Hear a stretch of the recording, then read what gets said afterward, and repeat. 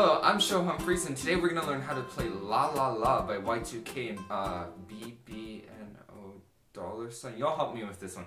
But anyway, this one's 3 chords, D, E flat, and F.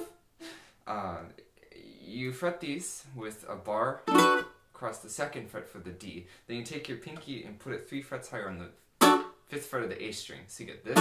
And to get the E flat chord, you move it up a fret. And you get the F chord, you move it up 2 frets. It's pretty great. And then you just kind of strum along to the melody of the song. So you get...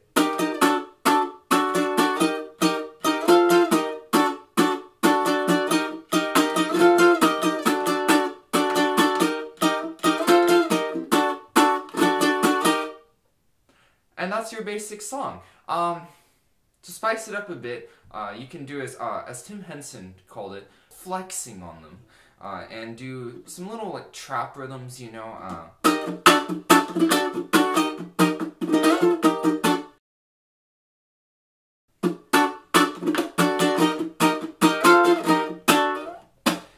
Regardless, if you want to make it a bit more interesting, you're going to want to put in the basic trap drum feel of the original song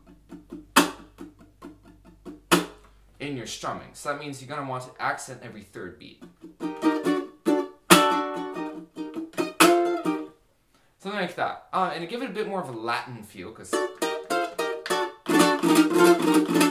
already has that kind of sound to it, you want to do some slides if you can. So put it together, you have playing the chords to the rhythm of the melody, then you're spicing it up a bit with some drums. So it goes something like this.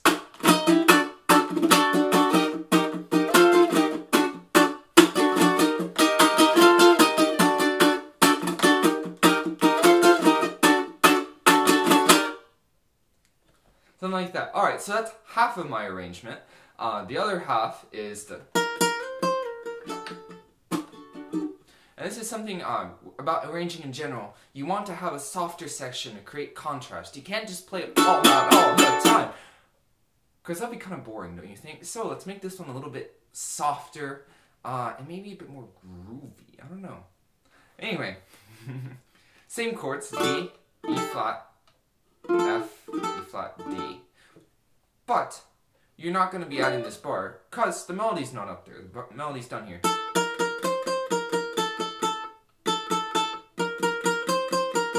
So you're going to want to adjust the chords accordingly. So you start with, and yeah, and you can slide that if you want, because, you know, fun.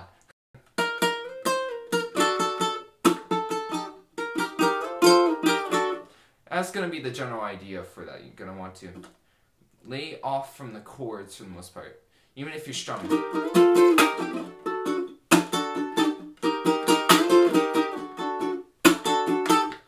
And focus more on the A note being played rather than having the whole chord function as the melody.